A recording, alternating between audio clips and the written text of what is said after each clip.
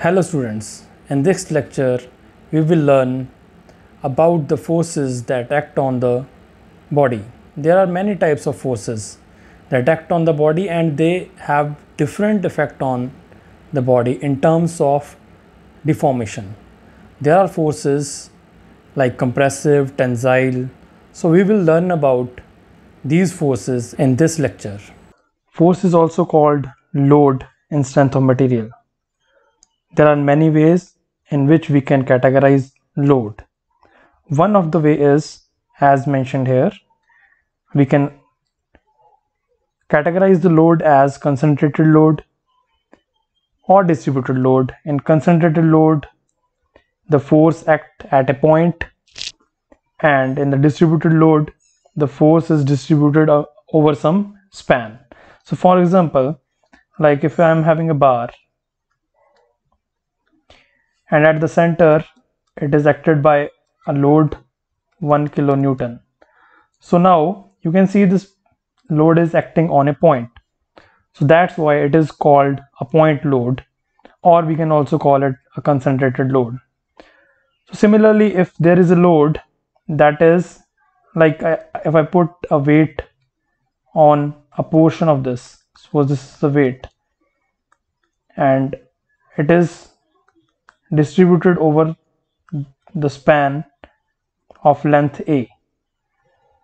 So now it is not present on the one point and it is supported by a span of the beam or a bar. That's why it is called distributed load. So distributed load can further be classified under as uniformly distributed load. We call it UDL. Uniformly distributed load means the load distribution is uniform over the length, or it can be varying load. So I'm not going in depth of that because we will study about this in the further chapters. One way is this, and we can also classify it further as axial load and shear load. So if I go to axial load, axial or direct forces are those forces which act along the axis of the body and their line of action is perpendicular to the area. For example, now here you can see it is further classified into two types, that is compressive load and tensile load. When the forces tend to increase its length, then we call it tensile load, and when the forces tend to decrease its length, then we call it compressive load.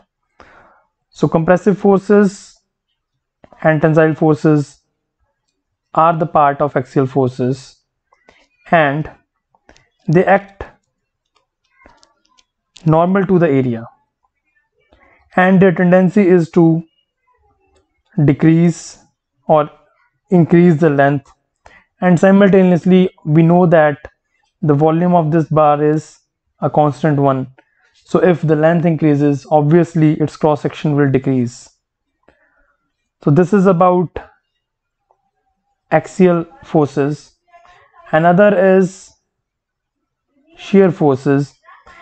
These are the forces which act parallel to each other, but their line of action is different. For example, now you can see here that this force F is acting on the top layer and the opposite direction force is acting on the bottom layer. So their line of action is different. So the tendency of these forces is to make the portions slide over each other. So they will try to slide, the layers will try to slide over. So this is called shear of the body, and the effect of shear is tearing of the body. And now here the forces act tangential to the area and tends to slide one layer over the other. So I hope that it is very clear how we classify the load. So based upon these loads, we classify the stresses generated in the body in the next lecture.